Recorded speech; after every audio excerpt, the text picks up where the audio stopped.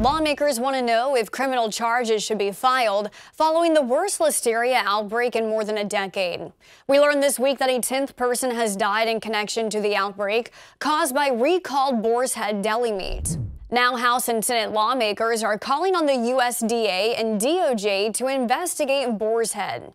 Lawmakers listed their concerns in a letter Thursday to Agriculture Secretary Tom Vilsack and Attorney General Merrick Garland, writing, "The time for action is long overdue, and we urge your agencies to work together to seek immediate justice for impacted customers and to prevent this from happening again." Boar's Head said this month it would end sales of liverwurst after a probe found its production process was the root of the contamination.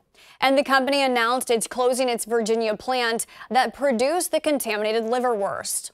The plant has not been operational since July, when the recall took place, eventually expanding to all products made in that facility.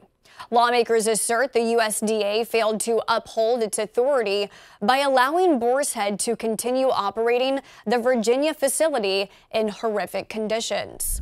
They're demanding the agency expand inspections to other Boar's Head plants and test for listeria at all the company's facilities, adding Boar's Head shows a pattern of noncompliance.